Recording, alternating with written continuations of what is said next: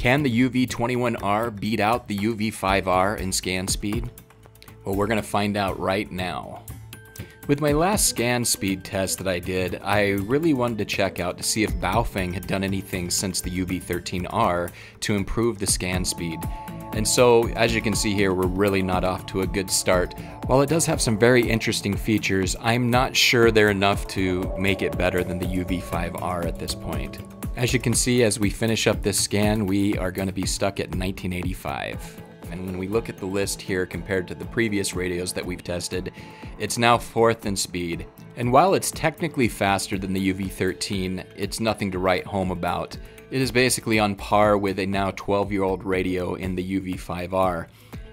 We do have some improvements to this radio, but I don't think it's that big of a leap forward to justify over other Baofeng radios.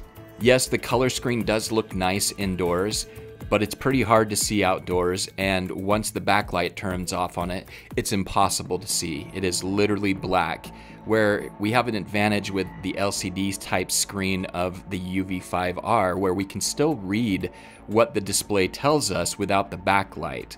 The USB charging is a great addition, but ultimately we had this with the UV-13 Pro.